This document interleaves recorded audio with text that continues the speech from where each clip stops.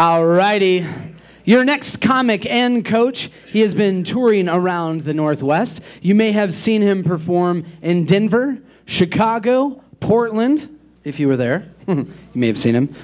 He's featuring right here at Liquid Laughs on Labor Day. Ladies and gentlemen, help me in welcoming the very funny Casey Hunt.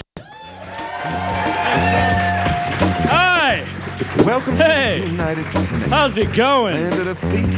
My name's Casey Hunt, and I have a beard where my face should be. What are you guys thinking about? Huh? Don't you hate that question? What are you thinking about? Because I hate that question. Like, I hate that question because I feel like it forces me to lie a lot of the time.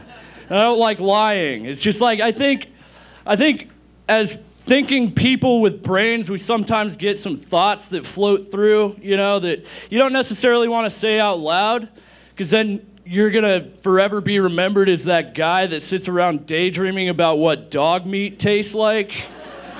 You know? It's like, I'm not going to eat a dog. I know there are cultures out there that eat dogs, and I respect that.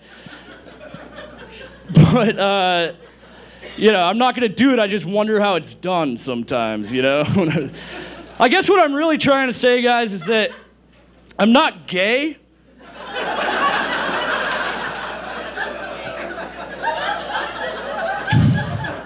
But the only reason I know I'm not gay is because I thought about sucking a dick. And that's the only way you can be sure, right? Like, I really like setting up the joke that way because it kind of gives me an opportunity to judge how homophobic you all are. You guys are cool for the most part. You say that shit to a bunch of drunk bikers at 4 in the afternoon in Rock Springs, Wyoming, you get some mixed reactions.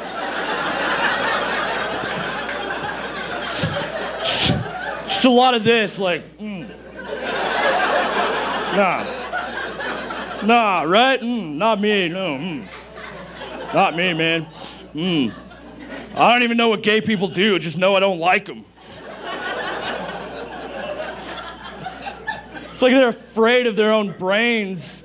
It's a thing that exists. This is what they do, you know? It's like a thing that exists in the world. And you don't have to dwell on it, sir. You don't have to dwell on it. All I'm saying is, like, I guarantee every straight guy in this audience has had that moment where you're like, nope, not for me, and then you move on. It's not that big of a deal. It's not that big of a deal. I mean, it's usually like, it's innocent, you know? It's just like, I don't know, maybe you're a little kid, you're growing up in the world, you know? You're like, you start to pay attention, you hear this one word over and over and over again. So you ask your parents, like, Mom, Dad, what does gay mean? What does it mean to be gay? Like, why does everybody keep calling me gay? And they sit you down, they're like, oh, honey, that's when a man loves another man, or a woman loves another woman. And you're like, oh, cool. Like, I mean, I'm only 5, but like that makes sense, you know? It's not that hard of a concept. Like, I love my best friend Jeff. He lives next door. He has Super Nintendo. I must be gay, right? Like, I love that dude. Then you get a little older. You realize what that love actually looks like, and you're like, oh, I don't like Super Nintendo that much. I don't think I want to be gay anymore. How am I going to tell Jeff? Right? I don't know. You just move on. It's like, I don't know. Sometimes you got to check in with yourself every now and then, right? It's like, it happens. You keep an open mind. Like, maybe you're at home. You're Googling something, you know, like crock pot recipes for one because you're a loser like me and you don't have people to share food with. But you accidentally type in cock pot and a bunch of pictures fly up that you weren't necessarily expecting. And you're like, oh yeah, that's what they're up to. Nope, still not for me. move on. It's not that big a deal, guys. I don't know. I thought about it a lot when I was writing this bit, and I think if it really came down to it, I think I could do like a hand job. You know? Like if that's all it was, like it wouldn't be a big deal, you know? It's like a handshake, basically, you know, just like. Especially like, I don't know if that's. I mean, I'd like to try to mic it to see if you can hear it. I don't know. It's just. Can you hear it? Yeah, it would be like a handshake. Like if it was, I think I could do it if it was somebody I really respected, you know, like Mr. Rogers. He's just like, man, just do it. And I'm like, yes, sir, Mr. Rogers, sir. I'd follow you to the ends of the earth, man.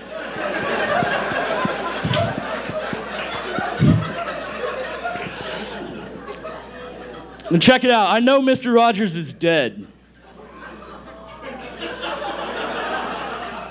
But not in here. Not in my imagination. And seriously, guys, if you're unwilling to give Mr. Rogers even a reluctant hand job in your own imagination, then you missed the entire point of that show, and I don't want to be your Facebook friend anymore.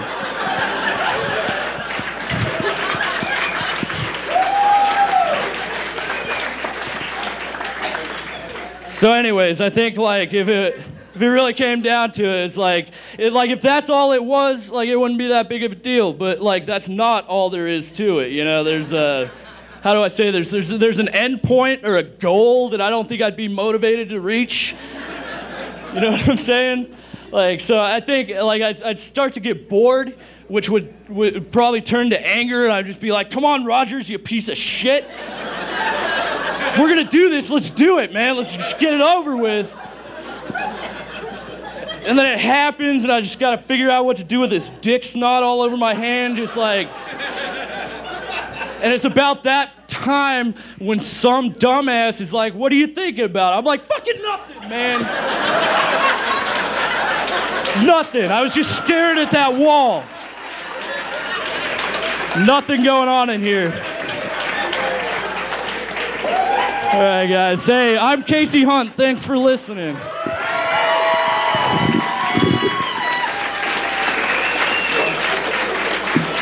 Casey Hunt, everybody.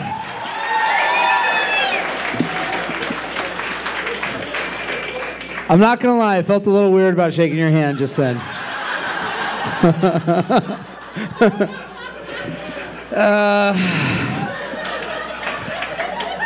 I was a huge fan of Mr. Rogers, so that